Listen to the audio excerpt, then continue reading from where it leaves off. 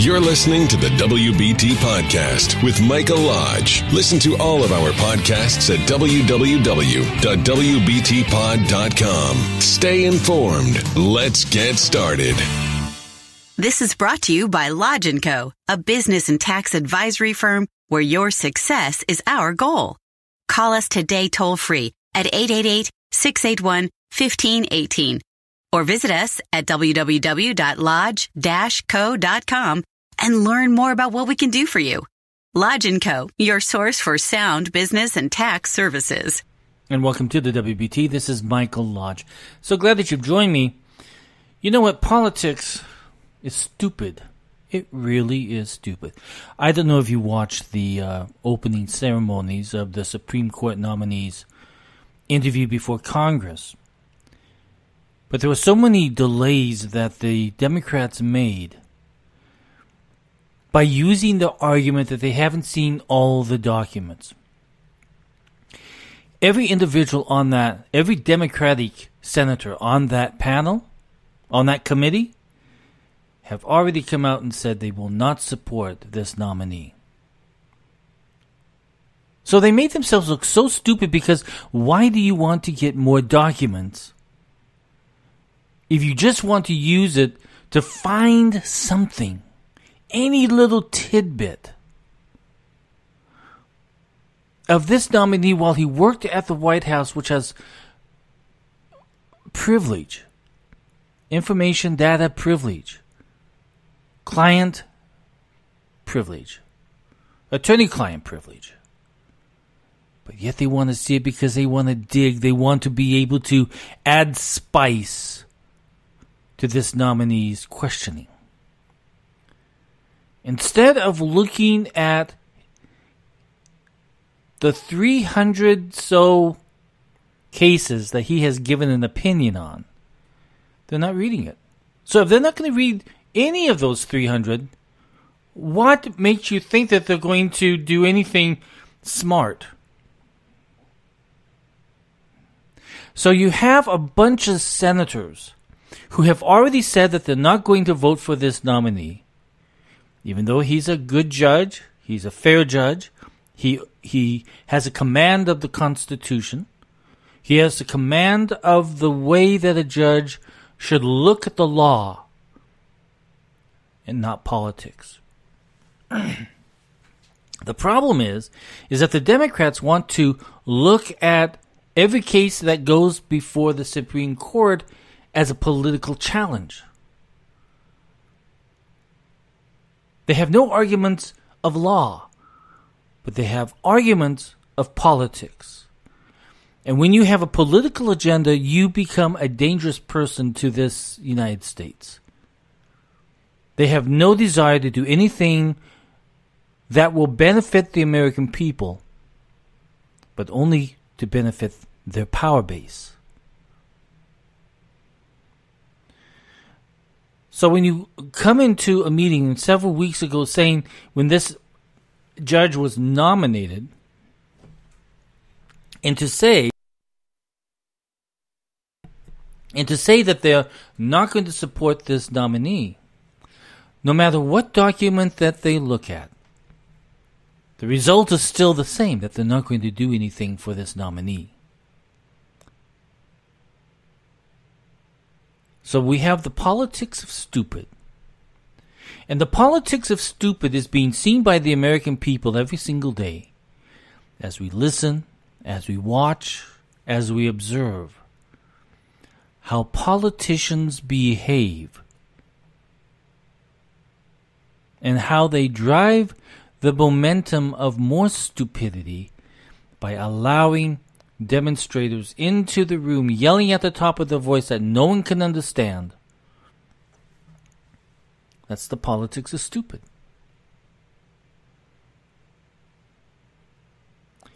We've got to get away from this situation. We have senators and congressmen talking about impeachment. There's no way that this president is going to be impeached. He has broken no laws.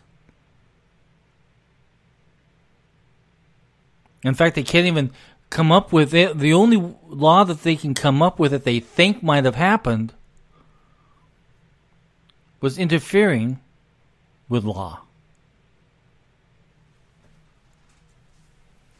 Remember, collusion is not illegal, but it is a political attack. And we get back to the same situation of stupid politics.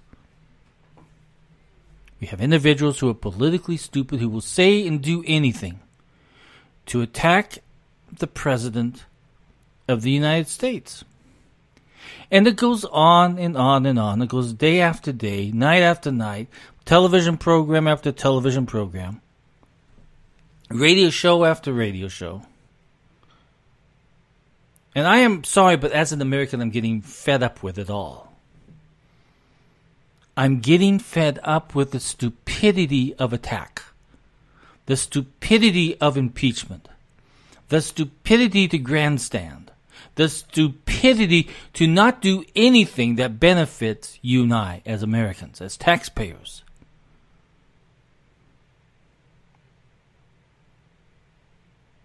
We cannot allow this to happen any longer.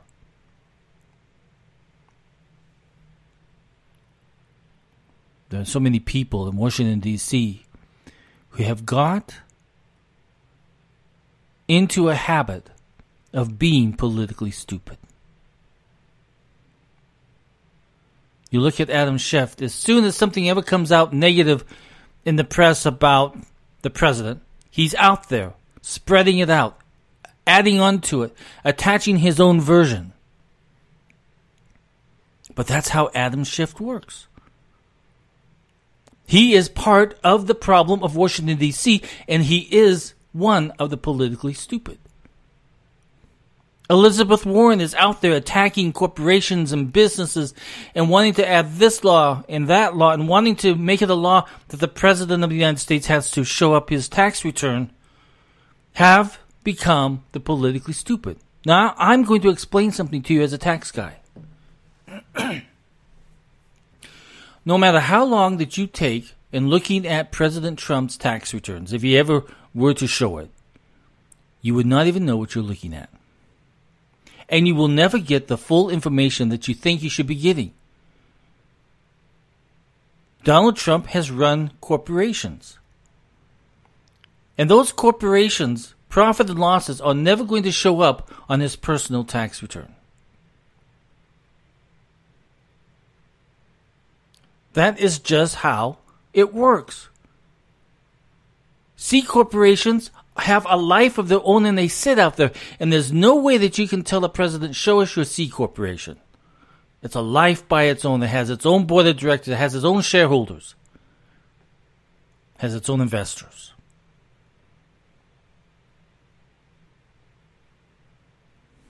The only thing that you'll ever see is S corps and LLCs flowing in or passing through, which is the correct technical term, but you're never going to see the full income statement of that S corp or LLC or partnership. You'll never see it. You'll see what his percentage is of the net income or loss. Excuse me. I've been working outside all day. And we have all these things falling into the air that is causing me to get this stuff into my chest. I'm sorry about that. But to get back to the tax return. The tax returns of the president is not going to show you his net worth. It never will. It will never show you the stock that he owns, because dividends might not have been paid out, so you'll never see it. Stock ownership is not reported on the personal tax return unless there is a dividend paid out. So for you to ask Donald Trump to look at his tax return, it's not going to show you hardly anything. and all these other individuals who have submitted their tax returns is not showing you the behind the scene other businesses that they are involved in that never get reported on their tax returns.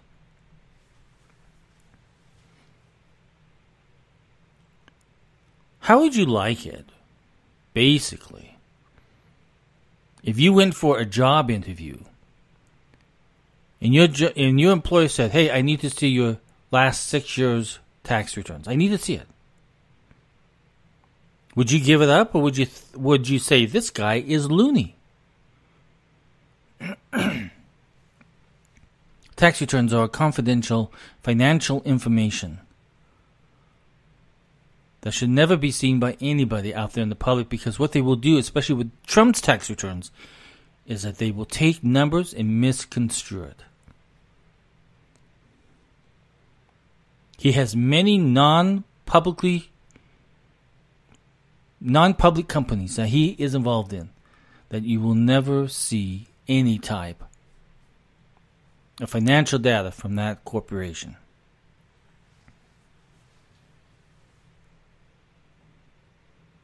Politically stupid again. Those demanding to see the those demanding to see the tax returns are politically stupid. Because they're trying to stir the pot, even though they know that they're not going to see the total net worth of Donald Trump.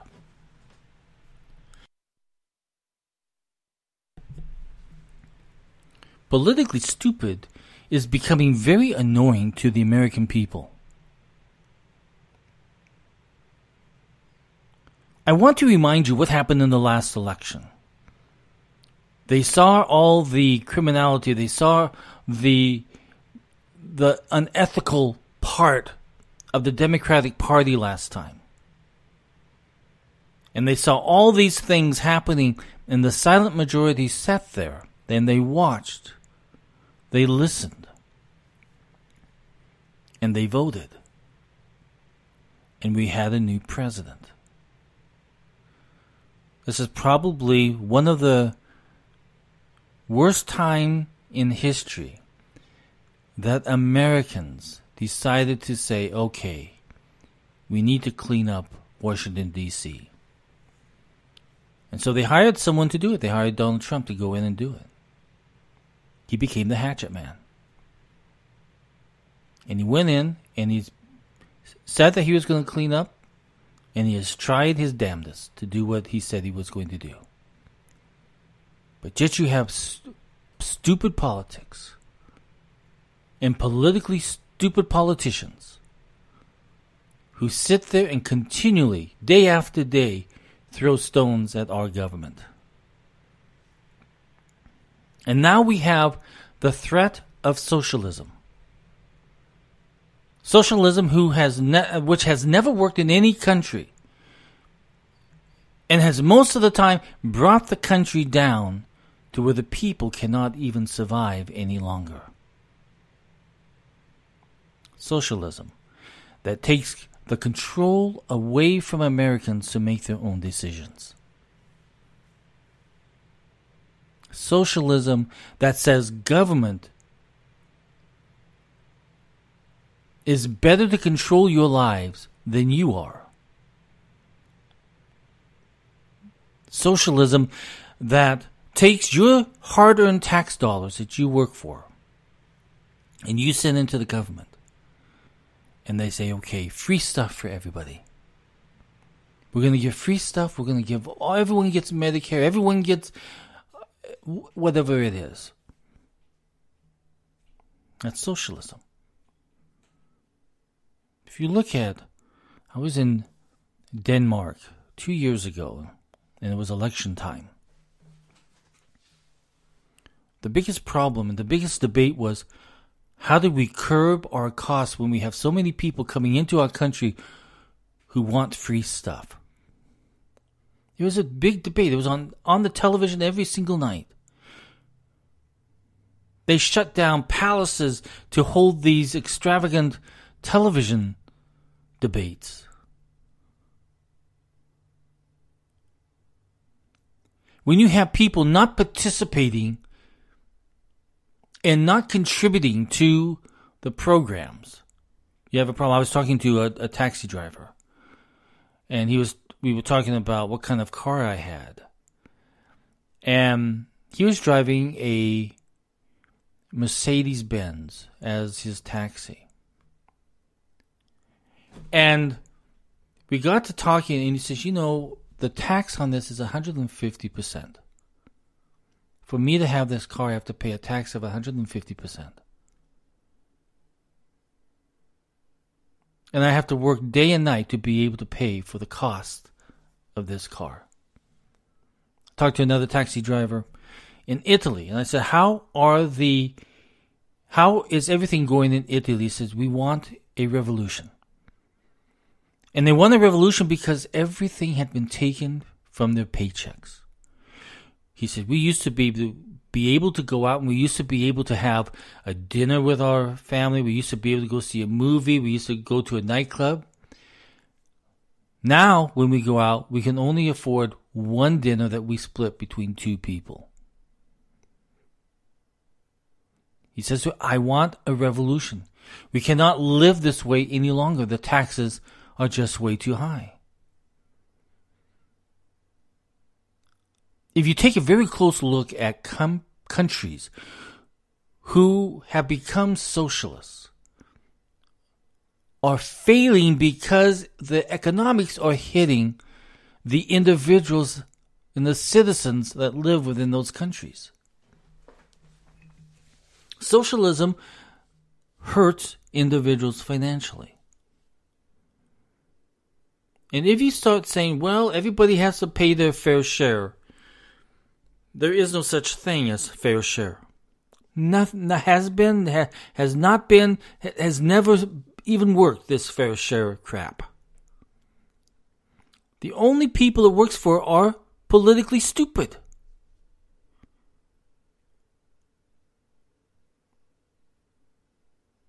They have no argument to support their way of thinking except that they want everybody to understand you're going to get free stuff. But it comes with a cost. But they're not going to tell you about that.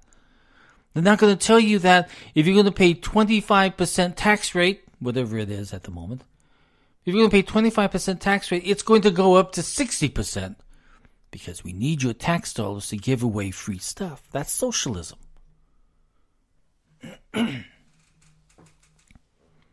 Politically stupid politicians out there are wasting our time, and they're wasting our tax dollars because they are no longer working for the American people.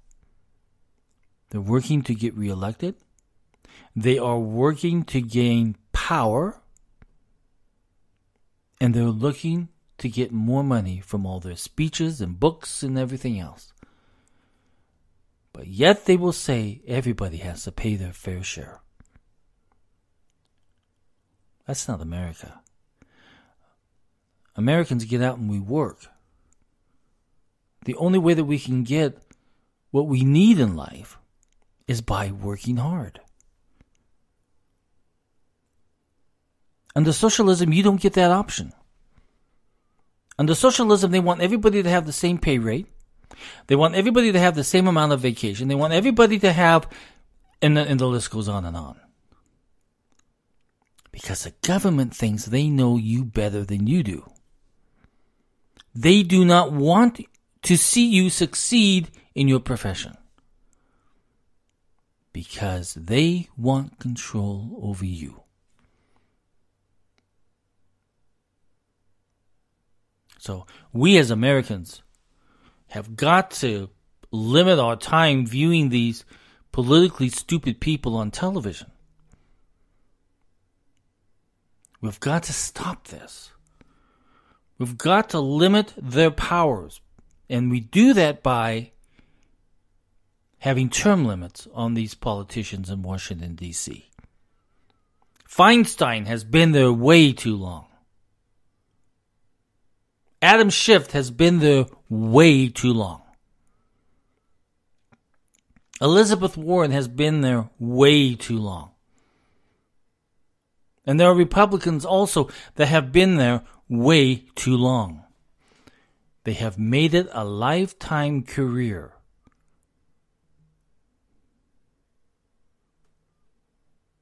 And when you have a lifetime career of politics, you tend to forget about what you're there for.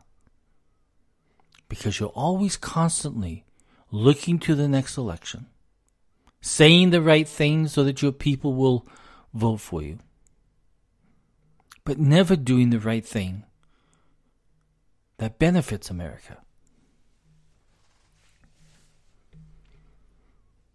So we've got to put a stop to this politically stupid nation of ours, because it's gone on way too long.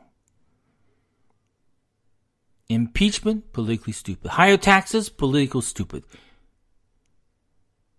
Welfare for all, politically stupid. Socialism, really politically stupid. People come to this nation because they've heard this great story of how they can do anything in this nation. And they come here and they create successful businesses only to be faced with more and more red tape from government, from the local level, from the county level, to the state level, to the federal level.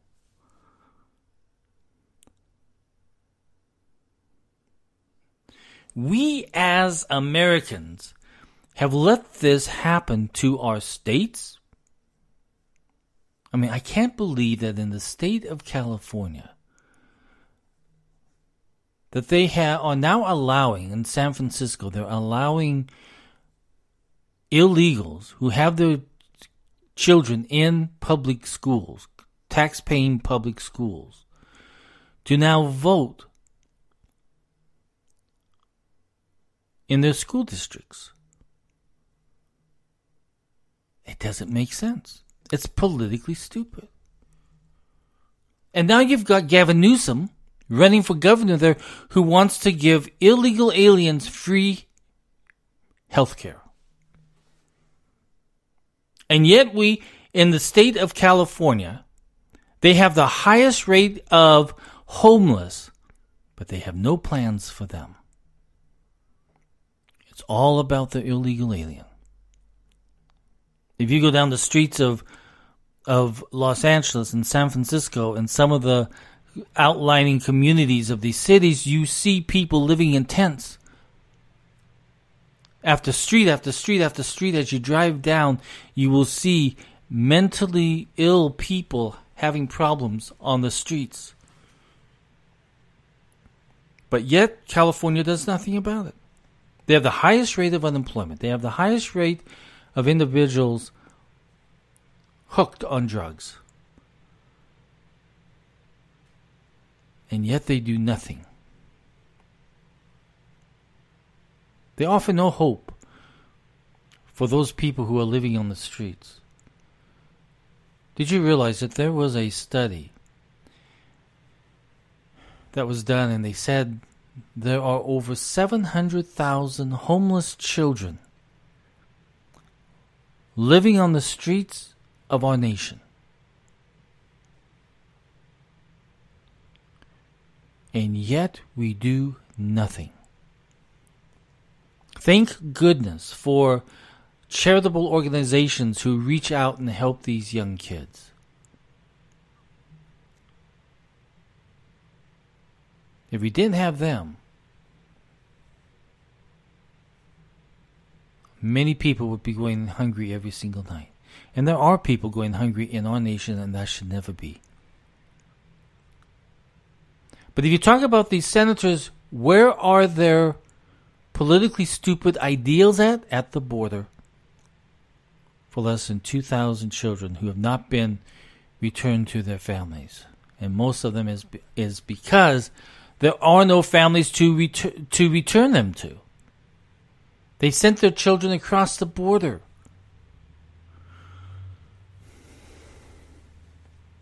So, but on a good note, even though we have these politically stupid politicians, we have some very good common sense Americans who see what is going on, and they know that they have the ability to make a change in November when everyone goes to the polls to vote.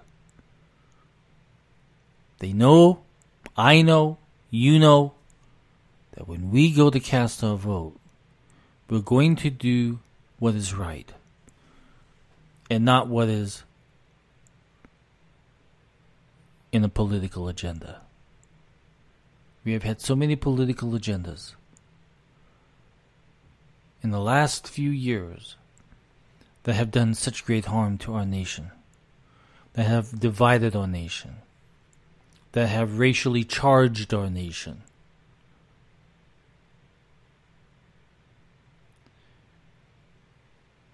We are Americans.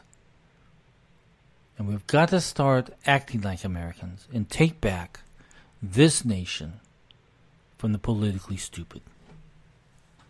If you have any questions, send me an email at mlodge@lodge-co.com. If you have any comments to me, send them to me. I'm more than willing to talk to you about it. So tomorrow, or today I should say,